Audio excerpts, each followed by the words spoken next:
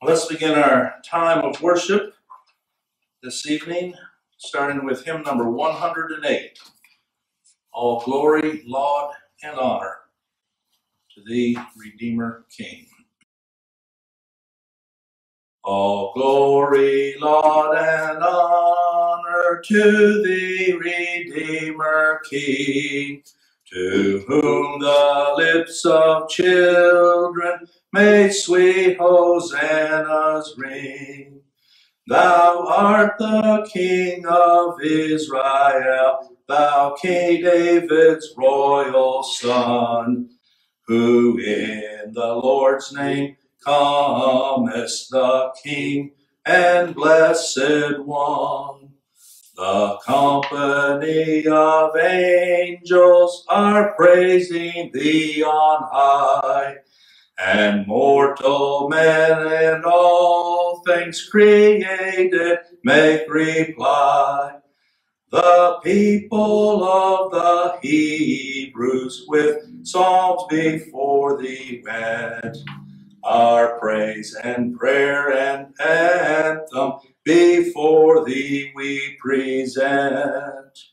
To thee before thy passion they sang their hymns of praise.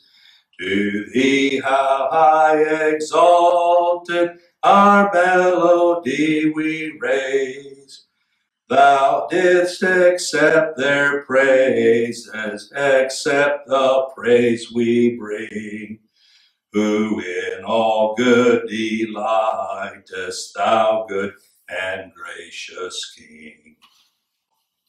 All right, let's take our Bibles, and we're going to begin reading through the book of Nahum, the Old Testament.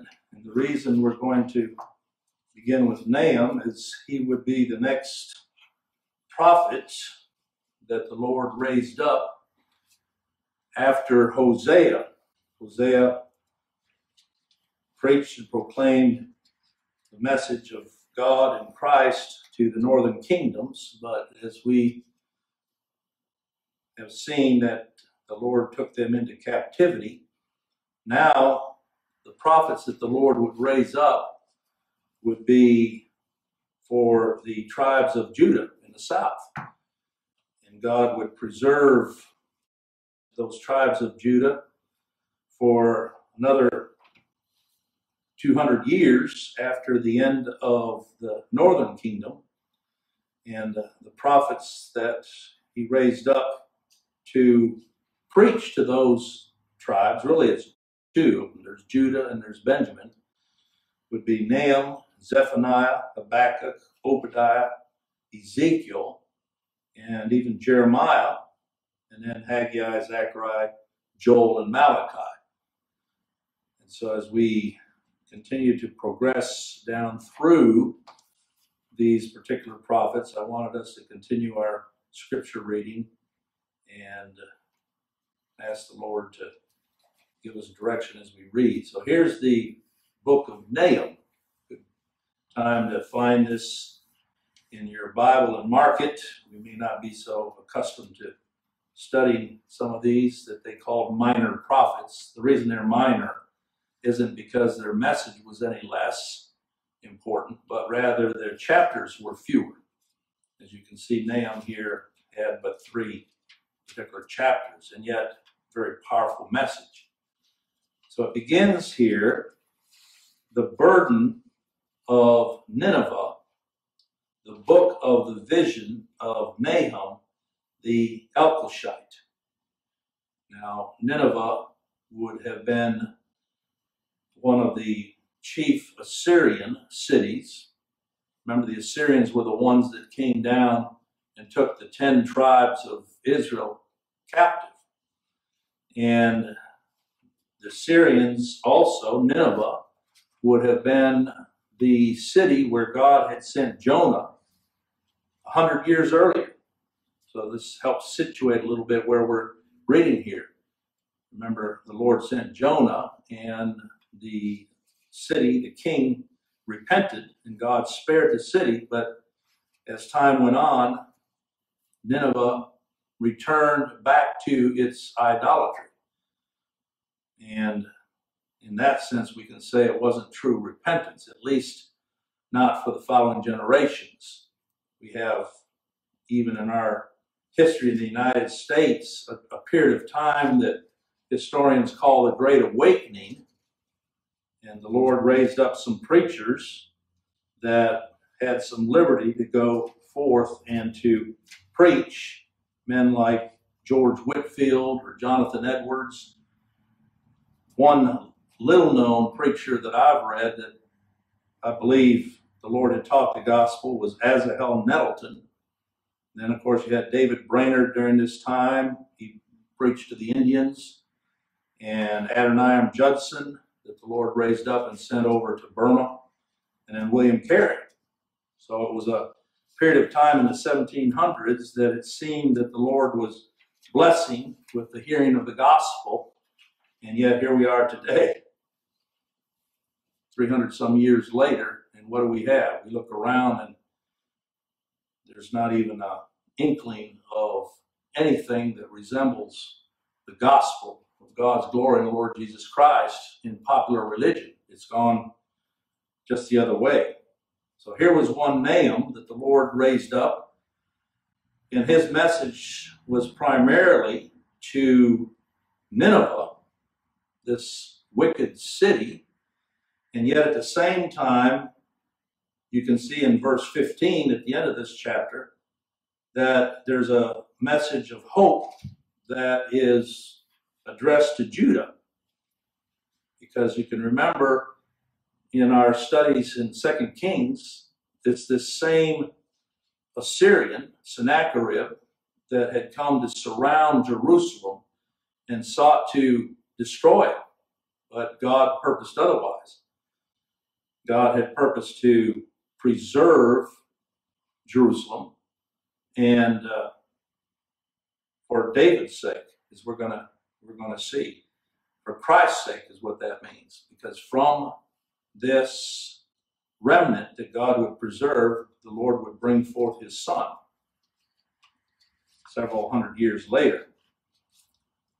Now when it says here that he was the Elkoshite, not a lot is known about this place. Some place it in Assyria, but some place it in Galilee, that it would have been a city, the name of a city known otherwise as Capernaum. When you hear the word Capernaum, Nahum at the end, it literally means the village of Nahum. This, of course, was the birthplace of Peter and John and Andrew and James, as well as the tax collector Matthew was from Capernaum. That's where our Lord Jesus Christ had his ministry and went forth from there preaching the gospel. And here we have a phototype or a prototype, if you will, of the message where, while Nahum was that one that would preach from this place in his day, it was forward looking to the Lord Jesus Christ when he would come. Now you can see his message. This is really what it's all about. God is jealous. That's not a passion like we know jealousy, but it's the sense of being jealous for his honor and his glory. It speaks of his attributes. And as we continue to read down here, this is truly the vision. That word vision in verse 1 literally means burden. The weight of this message to be lifted up and to be proclaimed was a burden, a weight. And I know that any that the Lord has raised up to preach the gospel of Christ, certainly it is a weight that he should be glorified and honored. When Paul wrote of coming to the Corinthians in fear and trembling, it wasn't that he feared them, but the fear, the trembling of acknowledging God, declaring God for who he is. And you'll notice here at least 8 different attributes of God. This is the foundation of all true gospel preaching. It's founded on who God is and how he manifests his glory through his attributes. Here it says that he is jealous, and the Lord revengeth, and is furious. The Lord will take vengeance on his adversaries, and he reserveth wrath for his enemies. These are terms that our generation doesn't even know concerning God. In fact, when you read this, a lot will say, well, that's just the Old Testament God. Well, God hasn't changed. The only reason why he has not poured out his wrath even on our nation is his forbearance. And secondly, because he has that remnant that he gave to his Son, the Lord Jesus Christ, and Christ came and redeemed. Otherwise, we as a nation here in the United States are no better than this nation of the Assyrians, where Nineveh is its chief capital. If you remember that it was Nimrod who first established Nineveh as a place of power. If you go back to Genesis chapter 10 and verse 11, I don't want to get too far off my text here, but I believe this is important to consider. That here was a place back in Genesis chapter 10 and verse 11 that describes Nimrod. That's where the Tower of Babel would have been. And the whole purpose of that Tower of Babel was to build a place of worship. It was a ziggurat. That it wasn't just that God was mad because they were building a skyscraper, but rather that it was here that he sought to build this place of worship. And you can see in verse 10 of Genesis 10, it says, and the beginning of this kingdom was Babel. So all of this is in Babylon, and what would be known as Iraq today, but Nineveh would have been up in the northern part. And it says, out of the land went forth Asher. That's where you get the name Assyria from Asher, and builded Nineveh, and the city Rehoboth and Calah. You can go and study those particular cities. But these were cities where they were designed with walls and temples and palaces, inscriptions. They give us those today, reliefs that tell us about what it would have been like. And when you talk about walls and temples and palaces, that's really what you have in religion today. And this was the reason why God now is bringing his wrath, declaring wrath upon all forms of idolatry. Here again we see where the justice of God is against all forms of idolatry. He's God and he'll have no rivals. So he describes this as reserving wrath for his enemies. There are those that are vessels of wrath. They'll never know God in truth. They were raised up for one purpose, that God might reveal his power in their destruction. Of course, we know there are vessels of mercy as well. When Jonah went and preached to this city 100 years previous, it was obvious that there were some that the Lord had purposed that should be converted. Those are vessels of mercy. So we see God's attribute here in his jealousy and in his wrath. But it says also in verse 3, God is slow to anger. We're not to think that somehow God is reacting to what men do. That if he were, he would have destroyed them immediately. But here we see something of his forbearance. And it says great in power. That's the omniscience of God, omnipotence of God, whereby in him is the power to do with his own what he will. Here's an attribute that is denied in our day because they make God a little God in man's hands. But we read this declaration. He will not acquit the wicked. Don't think that God is a loving God. And oh, by the way, you'll notice in here, we don't see the word love. God's love is in his Son, and he will not acquit the wicked. That's why he spared not his only Son, but delivered him up for us all that God purposed to save. that Christ might answer to his law and justice. And it says here that the Lord hath his way in the whirlwind and in the storm, and the clouds are the dust of his feet. What power, what majesty. Every time you see a storm, a wind blows up, that's God. You know, people deny it. They say, well, God wouldn't do that. He wouldn't send a tsunami. He wouldn't send a hurricane. Well, that's who's directing it. And all of this is according to his purpose and will. He rebuketh the sea, verse 4, and maketh it dry, and drieth up all the rivers. That harks back to when the Lord delivered Israel from Egypt, and he rebuked the sea, the waters of the Red Sea. People try to deny it and say it was in a dry season when they crossed over. You read the narrative of their crossing over there in Exodus, and those walls were, wind that blew, were high above the people that passed through them. That was God doing it. Bashan languisheth, and Carmel, and the flower of Lebanon languisheth. When God's pleased to bring a drought,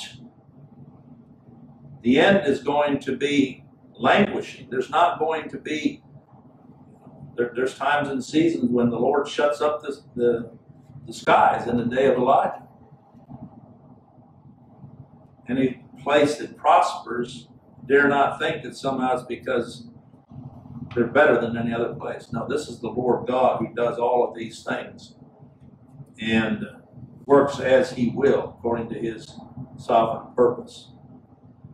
When we read here in verse 5, the mountains quake at him, and the hills melt, and the earth is burned at his presence, yea, the world and all that dwell therein. Who can stand before his indignation?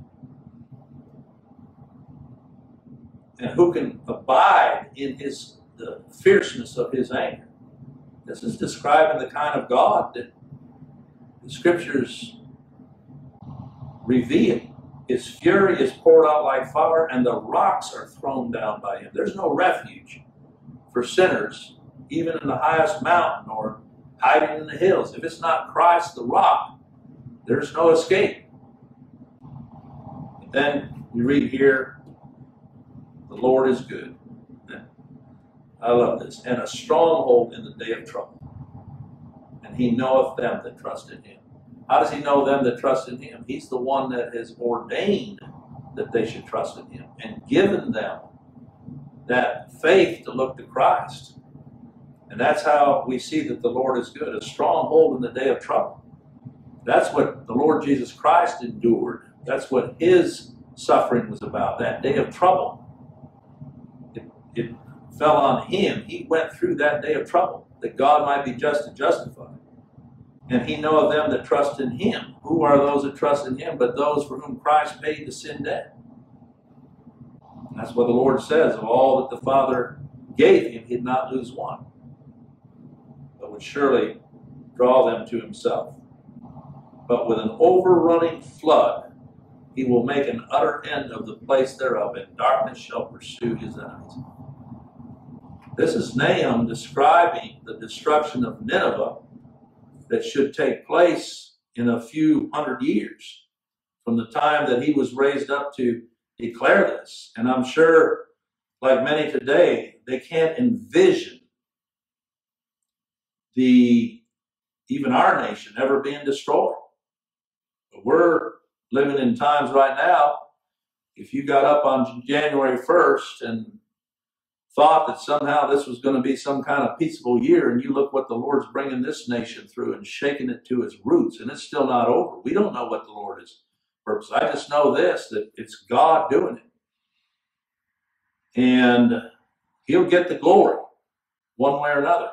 And for those of us that are the Lord's, our strength is in the Lord Jesus Christ, who endured the wrath of God on behalf of such as we are. And those who trust in him. It's not when everything's peaceful and quiet that we trust in him. It's in times of trouble. But the Lord knows those that are his. And he is good. He's good in his very being. Even in the worst of our troubles, we have to say that we receive far more than what we deserve as far as mercy goes. In his goodness, he acts as he will in that goodness. That's not dependent upon man. It's who he's purposed to show his goodness to. I like that word good when it says there in verse 7. The Lord is good. The Lord is God. That word good means God. So everything that he purposes and declares is good. And there, even though there's an overflowing flood that will make an utter end of sinners as enemies, yet we know that there is that remnant that God has purposed to save. In specifics here in verse 8, when it's talking about an overrunning flood to make an end of Nineveh historically, that's how this was fulfilled. According to certain historic records, during the final siege of Nineveh by a rebel army of Persians and Medes and Arabians and Babylonians, the Lord brought them all against this city. There were some unusually heavy rains that caused the rivers to flood and undermine the city's walls, and then those walls collapsed. It wasn't the army knocking down these walls, but God. And therefore, the invading armies entered the city through this breach in its defenses. No matter what man determines, you can put up walls all day long, but if God purposes to bring them down, he'll bring them down. And so the utter end, you notice that? The utter end, when God purposes to act in his justice. What do you imagine, verse 9, against the Lord? These are enemy armies that the Lord was bringing against, or would bring against Nineveh when Nahum was writing this. But he will make an utter end. Affliction shall not rise up the second time. In other words, he's not playing. And history records that this old city of Nineveh was completely lost, completely. No ruins or anything until they went over and started digging around, some archaeologists, and around the 1840s, and found down underneath the surface some of these ruins. But that city has never been raised up again. The utter end. What God says he'll do, he does. And this is our Lord's power and sovereignty being shown. Because it says, for while they be folded together as thorns, and while they are drunken as drunkards, they shall be devoured as stubble fully dry. They weren't expecting this end.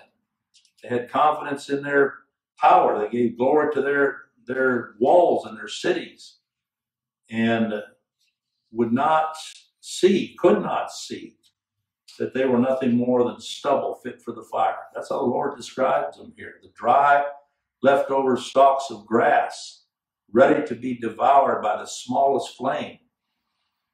This was how ripe Nineveh was in God's time for judgment, and how complete that fire of judgment would be when it would come.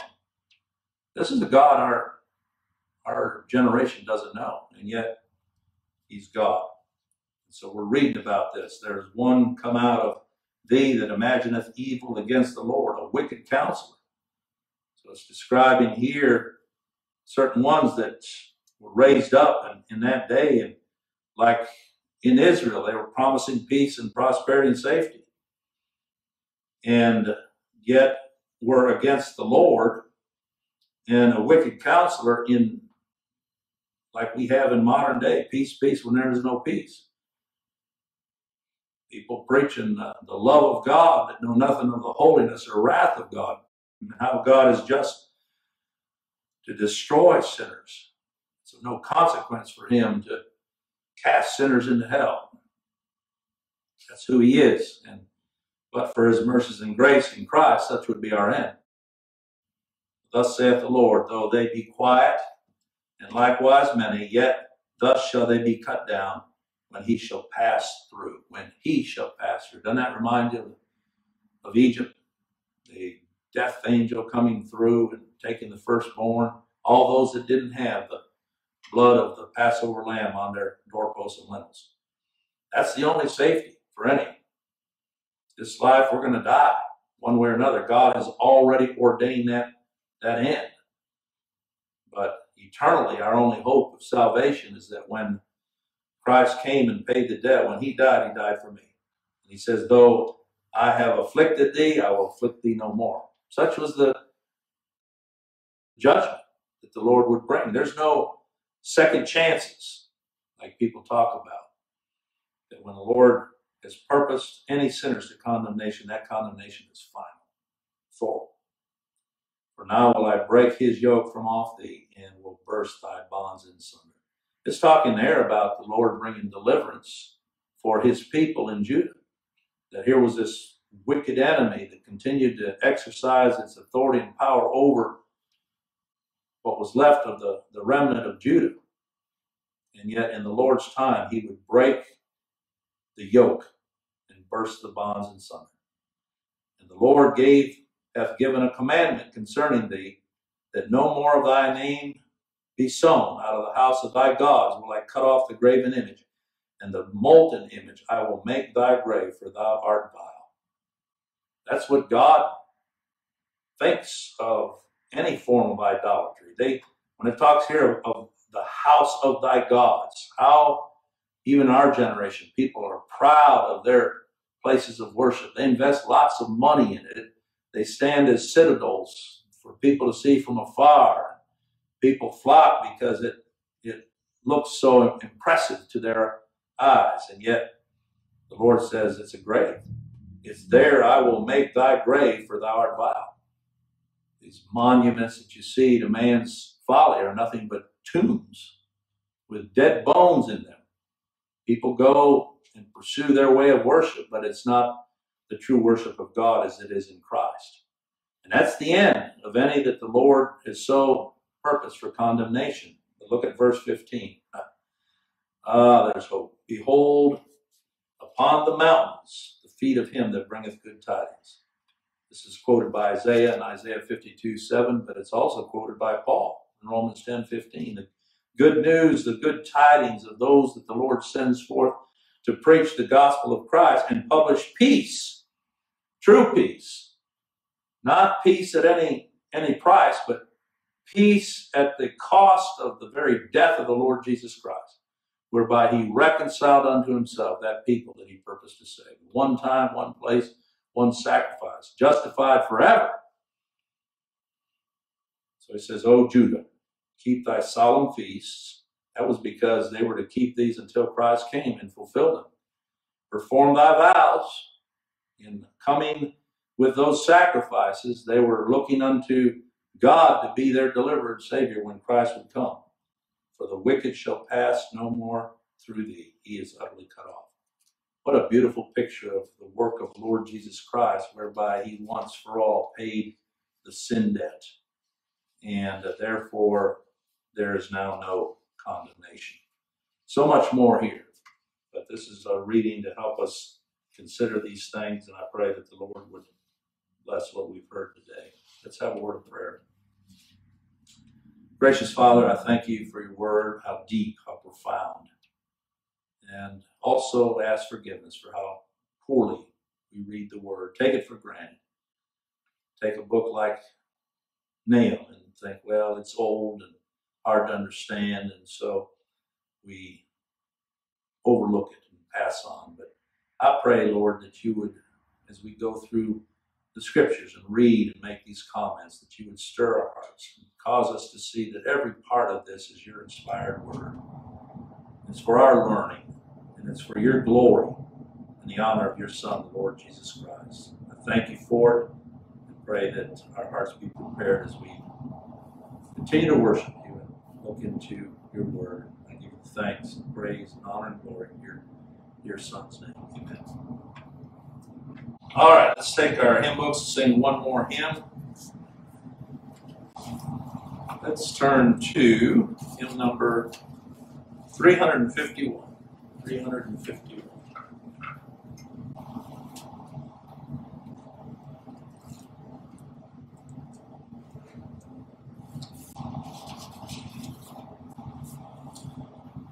Jesus, keep me near the cross, there a precious fountain, free to all a healing stream, flows from Calvary's mountain. In the cross, be my glory ever, till my ransomed soul shall find rest beyond the river. Near the cross a trembling soul, love and mercy found me.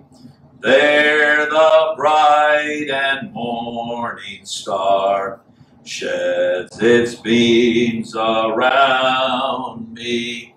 In the cross, be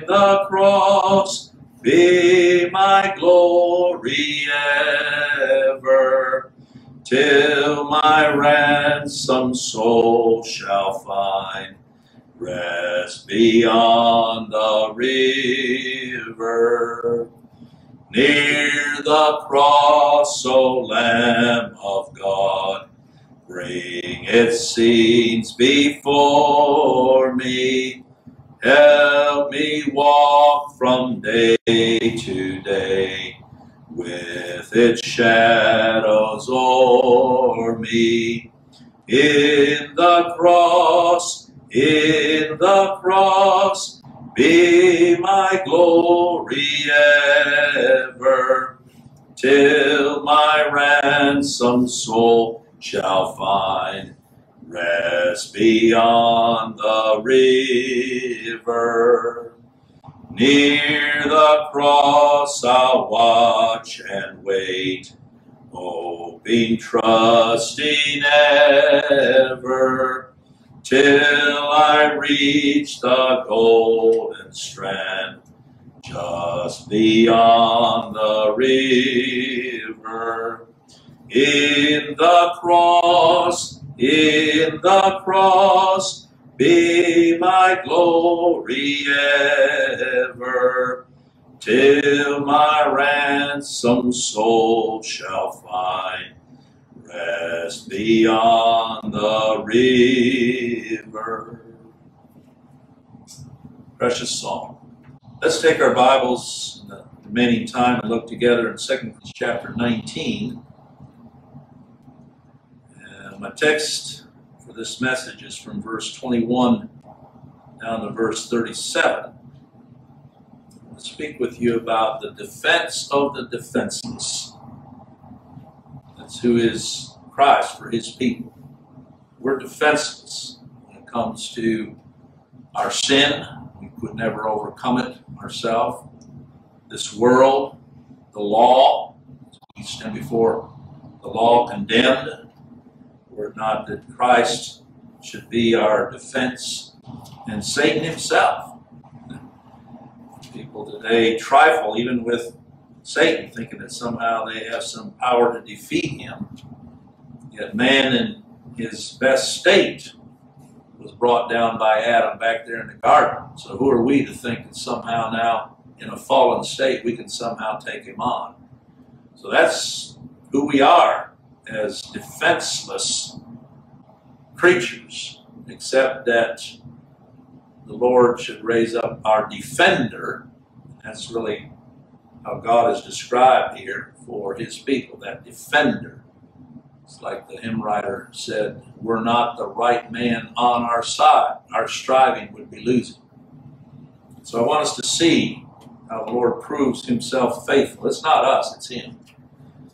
But when you begin here in verse 21 that we left off with last time, and again, remember here, we just read about Nahum and the king of Assyria. So all of this here that we're reading about, Nahum would have lived during this era. Isaiah, in verse 20, it says, then Isaiah the son of Amos sent to Hezekiah. So Isaiah himself was a prophet at this particular time. Nahum followed Isaiah. But nonetheless, you can understand the historic context here. Here's this Assyrian army, the most powerful of the day, that was coming up against Jerusalem. They'd already taken many cities around Judah, and now it was their intent to take Jerusalem, and even had it under siege. It's difficult for us to understand in that day when a nation put another city under siege. It was a slow starvation, death. And yet, everyone that died, God purposed should die. The Lord was using this army to bring about his judgments on the land of Israel and even around Judah, but it wasn't up to Sennacherib, even though he was king of Assyria. It wasn't up to him to determine the end. And so Hezekiah had sent for a word from Isaiah as to how the Lord would have him respond. And so in verse 21, this is the word that the Lord hath spoken concerning him, concerning Sennacherib, concerning this king of Assyria. And we could say by type, this king of Assyria represented the very enemy of God, whether Satan or sin, whatever that would seek to destroy and devour this people. Here's the message of hope, just like we saw in Nahum. This is the good news of the sound of the feet upon the mountains, bringing peace. Not to everybody, but to that people there in Judah that God had purposed to save for Christ's sake. And notice here he calls them the virgin. The daughter of Zion hath despised thee, and laughed thee to scorn. The daughter of Jerusalem hath shaken her head at thee. This was a word of peace to say that because God had purposed to preserve this city at this time, it was like a virgin daughter that stands in the face of this wicked king, to which the king can do no harm. You think of a virgin daughter, you think of one that is undefiled. And yet here the king of Assyria was seeking to defile this very one that God had set apart for his honor and glory. It's a type of the church.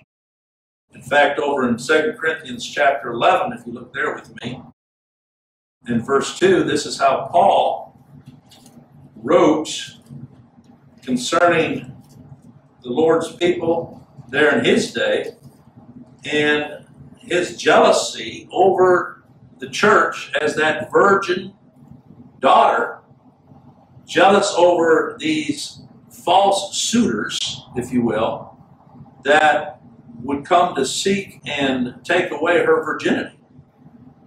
That's really what the picture is here. And the Lord said, no matter what the king of Assyria had proposed, that the virgin, the daughter of Zion, would despise, would scorn. In other words, would not be able to do what he intended with her, just like all of those Judaizers in Paul's day that went about seeking to undo the message of Christ.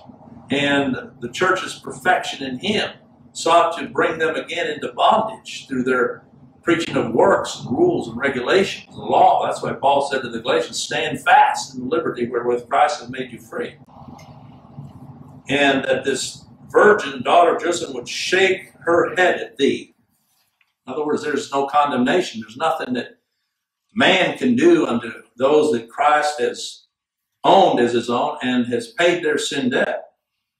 That's why Paul says in 2 Corinthians 11, would to God ye would bear with me a little in my folly, and indeed bear with me, for I am jealous over you with godly jealousy, for I have espoused you to one husband, that I may present you as a chaste virgin to Christ. Being a chaste virgin doesn't mean that in our flesh we are in any way pure. But in Christ and the work that he's accomplished, that imputed righteousness, this is how God looks upon that people. Just like back here, Judah, you say, well, what was Jerusalem? Well, they were just as evil as the rest of them, but God, for Christ's sake, had purposed to preserve them. And so even though the city at that time seemed vulnerable in light of over 185,000 troops that Sennacherib, king of Assyria, had lined up against Jerusalem to put Jerusalem under siege, the Lord is saying here, and this is through the word of Isaiah, that virgin daughter of Zion, this is one that is a picture of Christ's church, would end up despising and laughing to scorn. They did that with our Lord. They laughed him to scorn. And yet in the end, by his death, burial, and resurrection, those for whom he paid the debt, they triumphed even over those that laughed him to scorn. So here's a picture. You say, well, what is it to be a virgin? Well, to be unpolluted from the gross idolatry of the day. What sets the Lord's people apart in our day is that they do not defile themselves with the false message of works religion and the gross idolatry that exists today. Just take a look around and see how people worship today in the name of Christendom. I won't say in the name of Christ, but they call it Christianity, and yet you compare what they do for worship to the pagans of the world and how they worship. There really is no difference in form. It's emotionalism. It's coming with the works of their own hands, self-will. Go right on down the list. That's a picture of a prostitute. But for the virgin, the daughter of Zion, and where you see Zion in Hebrews, that's a picture of the church. We see that the Lord himself is their defense. You have a picture of a virgin, a young maiden that seems vulnerable, and yet the Lord is her defense. And we can say the same thing. Those of us that God has chosen in Christ, Lord God is our defense, and therefore we are free from, think about losing virginity, but the raping of Sennacherib and the Assyrians, the raping of world's religion. The Lord set us apart. In fact, to this point, the city of Jerusalem, back here in my text, had never been invaded or conquered by another army since the days of David, when David took it. That's a picture of the Lord's protection over his people that he has purposed to save. And so here's God's word to the king of Assyria and his representatives. Remember, they're right at the door, and they're blaspheming. They were talking in loud noise to be able to have those that heard them be discouraged. And again, Hezekiah is a type and picture of Christ, the mediator. To whom shall we go? It's like Peter and the other disciples answered when the Lord said, will you also go away? To whom shall we go? You are the ones that has the words of eternal life. And we see that, we saw that last time in verse 15 of 2 Kings 19, that Hezekiah prayed before the Lord and said, O Lord God of Israel, which dwellest between the cherubim, thou art the God, even thou alone, of all the kingdoms of the earth, thou hast made heaven and earth. Lord, bow down thine ear and hear. Open, Lord, thine eyes and see. He's praying as a mediator here. And the Lord was hearing through the word, through his prophet Isaiah. So here's the word, verse 22 of our text. Whom hast thou reproached and blasphemed? Stop and consider. Any that blaspheme against the Lord God, as he's revealed here in Scripture, or seek to pervert his word like so many do. When they read these scriptures, they're not seeing the God that I'm declaring unto you right now, nor did I for some time. He was a little G-O-D, and it was up to us to work with him, cooperate with him to get his will accomplished. That's the way most people view it. Here's God and here's man, and they've got to work together to help their little G-O-D get the work done. But the Lord caused such thinking blasphemy. He says, and against whom hast thou exalted thy voice and lifted up thine eyes on high? When people will pit their own supposed free will up against the will of God and make that statement, like you hear so many say, well, God has his will, but he's not going to violate man's will. That's blasphemy. Man has a will, but it is in subjection to the will of God. And there's nothing that breathes or moves but what God ordains it.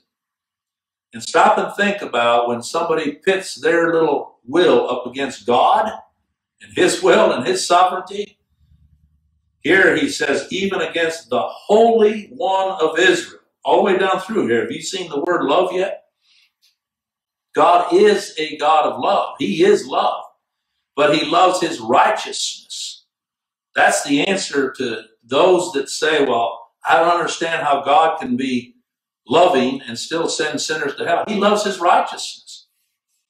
And unless Christ has satisfied that righteousness on your behalf as a sinner, there is no hope. You stand against the Holy One of Israel. That's a term that's used in the New Testament of Christ. Even the devils knew him to be such and trembled, but men don't. They believe that somehow in the end everybody's going to be okay because God is love and he'll eventually overlook their faults. That's not the God of the Bible. Verse 23, and the Lord is addressing this word here to Sennacherib and to really Rabshakeh.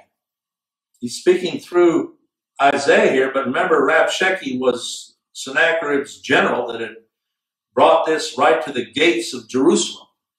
And so he's letting him know that all of his boastful speaking was contrary to the holiness of God. He didn't know who he was dealing with. When I consider thinking back even some of my own thoughts about God that I was trained to believe, it's not that the word has changed, but in this word, God is clearly revealed, but why don't we see him as such? It's because until it pleases God to reveal in us his holy character and justice, we'll never see him. It's by his Spirit. But when Rabshakeh sent these messengers to scare and to cause fear to ring in the hearts of the people, the Lord says that, by thy messengers thou hast reproached the Lord. I think about how many are going out into the world today with the name of Christ, the name of God on their lips. They're messengers, but they're false messengers. John wrote about it and said many false preachers have gone out into the world. Many. So don't think that somehow because the numbers are so great that somehow the Lord's with them. No. Thy messengers, by thy messengers thou hast reproached the Lord and hast said, with the multitude of my chariots. You see what they're defending here? They're giving the glory to their own power, by my will, by the multitude of my chariots. There's strength in numbers. I am come up to the height of the mountains, to the sides of Lebanon, and will cut down the tall cedar trees thereof, and the choice fir trees thereof, and I will enter into the lodgings of his borders, and into the forest of his Carmel. These are all the products that they were looking for, to take, to make them their own, and give them the glory to their name. I have digged and drunk strange waters, and with the sole of my feet have I dried up all the rivers of besieged places, that is, of fenced places. Hast thou not heard? Again, the Lord is still directing this to this army that gives the power and glory to their own power. And all that was accomplished of ancient times that I have formed it. Now have I brought it to pass. You see what's common through all this? I. That's how people that don't know God testify themselves of what they've done. And it's foolishness. Now have I brought it to pass that thou shouldst be to lay waste fenced cities into ruinous heaps. Therefore their inhabitants were of small power. They were dismayed and confounded. They were as the grass of the field. and as the green herb, as the grass on the housetops, and as the corn blasted before it be grown up. That's how they dealt with even some of these cities in Judah that surrounding Jerusalem that had their forces of defense, that these came and was like nothing. But the Lord says to these in verse 27, see this, you could take the example even of Saul of Tarsus. He was breathing out wrath against the church of God and with some success, thinking that he was something until the Lord stopped him. They're on the road to Damascus and brought him low. The Lord says, I know thy abode. He not only knows those that are his, but he knows every one of his enemies. And thy going out and thy coming in and thy rage against me. The enemy will attack the church, but it's really a rage against God and who he is. They're not against, the enemy isn't against any that preach a little G-O-D. That's in man's hands to do with whatever he will. But I'll tell you this, there's a rage against the sovereign Lord God and his glory and honor and strength and power to rule as he will. And he says, because thy rage against me and thy tumult is come up into mine ears. When I think of a tumult, I think of the noise. We don't hear it. We're in a closed building, but if you could somehow listen in during the time of worship on a Sunday or even on Wednesday and hear all the babbling going on in false religion, there's a lot of noise. But don't think that somehow God's looking the other way. All of these things is nothing more than building up wrath against the day of wrath, as Paul wrote about there in Romans chapter 2. And he says here in verse 28, they saw themselves as being self-accomplished. They saw themselves, owing themselves their success, even though they didn't know that it was the Lord that was giving them that success up to a point to accomplish his judgments. You say, well, why would God give them that success? For his purpose, his power, to manifest his power, even in his judging those that he purposed for condemnation.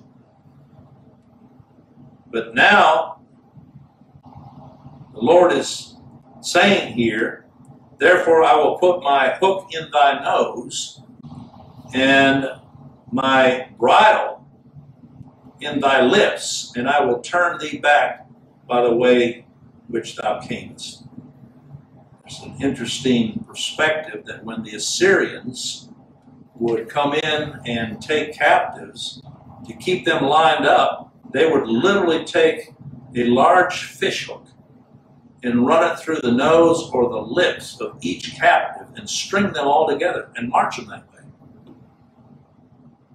I know that seems abhorrent, but the Lord is basically saying, whatever you have allowed, now I'm going to bring against you, and this is how I'll deal with you. And my justice, do the same thing to you. That was their practice. But when you come down now to verse 29, see, this is what I love reading. You read far enough, it's dark. Yes, when you hear the wrath of God and his holiness and justice against sinners. But here God shows that he's going to prosper Judah. It says in verse 29, this shall be a sign unto thee. Ye shall eat this year such things as grow of themselves. Remember, they had been besieged and hadn't been able to even go out and plant crops to have anything to eat. But the Lord is saying that in whatever was being planted, the Assyrians were there for 3 years surrounding Jerusalem. So they planted fields. They went out and they had to nurture their armies. So while they were attacking Jerusalem, at the same time they were planting fields. And this is what the Lord is saying. Ye shall eat this year such things as grow of themselves. In other words, you didn't have anything to do with it, but everything that grows, the Lord purposed for them. And in the second year, that which springeth of the same. And in the third year, sow ye and reap and plant vineyards and eat the fruits thereof. He's foretelling that even though these were dark days for them, there would be a time when they would go back to planting and sowing and reaping. That's the Lord's mercies. I don't know if we really appreciate that so much until what we have the Lord takes away. We're living some difficult times now where they got businesses shut down and people wondering how they're going to make it. Well, the Lord is capable to even make it worse than what we'd ever imagined. Some of us may not even be thinking in terms of because there is no work, because businesses are closed, that somehow we'd have to go back to eating whatever food we plant. We don't know what the Lord has purposed. I certainly don't. And yet in all things the Lord is directing. But I know this, there is that remnant. You can see here in verse 30. There is that remnant that has escaped of the house of Judah. There's always that picture of the remnant that the Lord is going to preserve even through the worst of times and shall yet again take root downward and bear fruit upward. You say, why that remnant? Well, as you continue to read on, we find out the reason. Why is it that the Lord spares some? Well, it's His mercy and grace. Paul spoke about it over in Romans chapter 11. In verse 5, there is this day a remnant according to what? The election of grace. That if it hadn't been for God's grace, we'd all have been like Sodom and Gomorrah, destroyed. For out of Jerusalem shall go forth a remnant, and they that escape out of Mount Zion, the zeal of the Lord of hosts shall do this. When you see Mount Zion and a remnant escaping out of that mount, don't think in terms of just a physical deliverance. This is talking about the work of the Lord Jesus Christ. This is forward-looking to when Christ would come. And out of Zion, that's where Jerusalem sat upon that hill, the Lord would accomplish His will in delivering a remnant unto His name that would be preserved forever. That's the elect of God. That's those that the Father gave Him to save, and their salvation's in Him. The work is the Lord's. Ours is the sin. People ask all the time, well, what's our part? It's the sin. But the work of salvation is the Lord's. So He says, therefore, thus saith the Lord, capital L-O-R-D, concerning the king of Assyria, he shall not come into this city. That's amazing. He's right at the door. He's been besieging the city all this time. And yet the Lord said He'll not set foot in it, nor shoot an arrow there, nor come before it with shield, nor cast a bank against it. By the way that He came, by the same shall He return. Who is it that directs all things? It's the Lord. It's not just that He's in control, like you hear people say. No, He's directing. Just like the waves of the sea, they'll come so far and no further, and they go back. That's what He's saying about this. And this is a fierce enemy. Take some time to go study Assyria, study the armies, military strategies. They were ruthless. Who could stand? It's just a picture of even the wrath of God. Who could stand? But the Lord says here in verse 34, I will defend this city to save it. That's the message. The defender of the defenseless. It's not in our strength, but He'll do it why? For mine own sake. Why does He save some and condemn others? For His own sake. But notice, even, that word and, even for my servant David's sake. Well, David had already been dead for 300 years. But what's he talking about? Well, he's talking about that promise that He made to David when David was yet alive, that He would raise up a seed of his lineage and preserve that seed. And so here, 300 years later, God is faithful. God is just. How do we know that God's word is true? Well, look how He's dealt faithfully according to His word in the past. And that's exactly how you can hope for Him in the future. The Lord, He says, He would defend His city, and He would do it in His way. This all is a picture, when you stop and consider, of a battle raging. But thank God that battle is over. Just like here, the battle's over. We're reading now what was being prophesied to come to pass and was accomplished. Just like when we come to the gospel, we're reading about a battle that is over. That the Lord Jesus Christ came and out of Zion, as it describes there, delivered a remnant. Who's that remnant? But people that the Father gave Him. There's a hymn that has been written. I love the tune. I love the words. It is finished. And it describes a line that is drawn through the ages, and on that line stands the old rugged cross. I would say the Christ of the cross. And on that cross, a battle was raging for the gain of man's soul or its loss. In other words, how decisive was the work of the Lord Jesus Christ to save those that the Father had given him. He says, this lyrics go on one side march the forces of evil, all the demons and all the devils of hell. That's what's represented here by these Assyrians. On the other, the Lord of glory, and they meet on Golgotha's hill. The earth shakes with the force of the conflict. The sun refuses to shine. When you read about what took place there at Calvary, there hangs God's Son in the balance, and then through the darkness he cries. That's the last word. The Lord didn't die death of a whimper. He died in victory. He said, it is finished. The battle is over. It is finished. There will be no more war. Not for those for whom he paid the debt. It's finished. The end of the conflict. It's finished. And Jesus is Lord. He's the conqueror. So we see that here when the Lord said, I will defend this city to save it, not to try to save it, but I might need your help. I need you all getting together and let's line up and get a prayer chain going. No.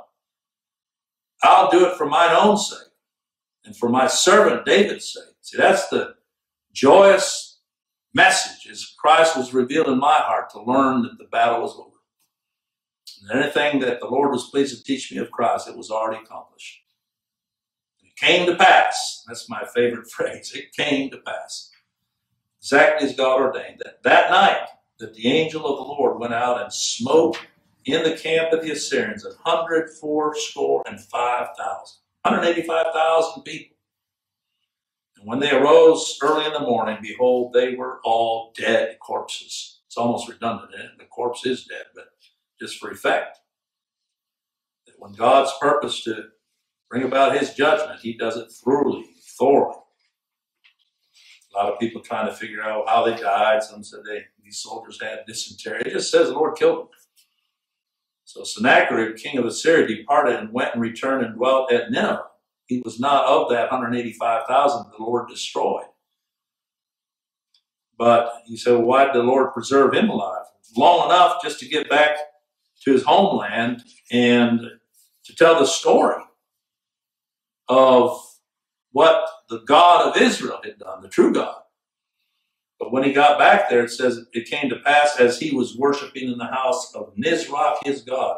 You see, these things don't bring repentance. People think, well, if God would just shake the world, shake people's lives, surely they're going to repent. No, it takes the Spirit of God. Where did he return to when he went back to Assyria? Back to the house of his God.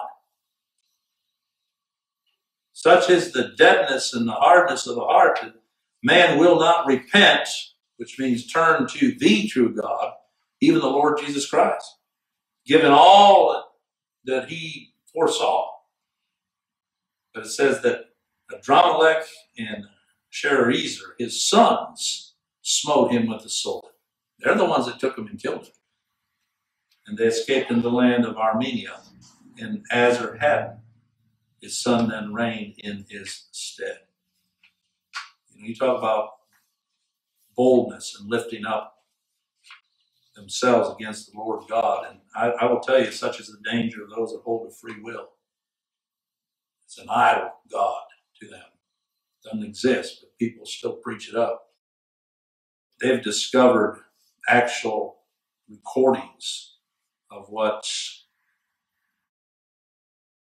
Sennacherib wrote about his conquerors. And when you read it, you can see exactly what the Lord was attacking when he spoke of, I have digged and drunk strange water. I dried up all rivers and besieged. I have done it. I. That's a danger.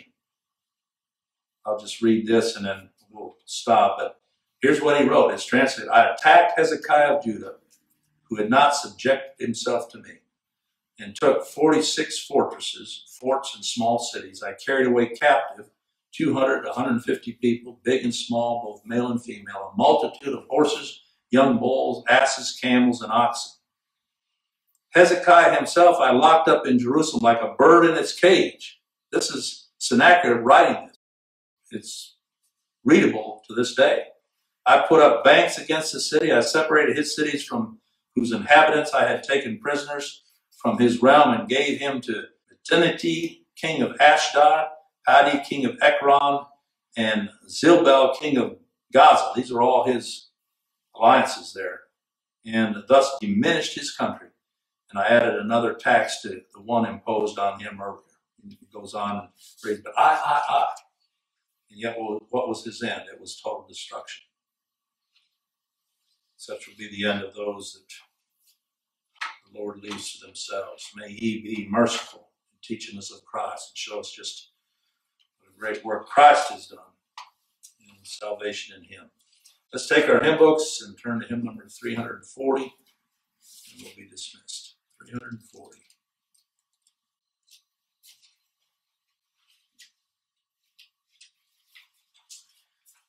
Nearer, still nearer, close to thy heart. Draw me, my Savior, so precious thou art. Fold me, oh, fold me, close to thy breast. Shelter me safe in that haven of rest. Shelter me safe in that haven of rest. Nearer, still nearer, nothing I bring, not as an offering to Jesus my King. Only my sinful, now contrite heart, grant me the cleansing thy blood doth impart. Grant me the cleansing thy blood doth impart. Nearer, still nearer, Lord, to be thine. Sin with its follies I gladly resign. All of its pleasures, pomp and its pride, give me but Jesus, my Lord crucified. Give me but Jesus, my Lord crucified. Nearer, still nearer, while life shall last, till safe in glory my anchor is cast. Through endless ages, ever to be nearer, my Savior, still nearer to thee. Nearer, my Savior, still nearer to thee.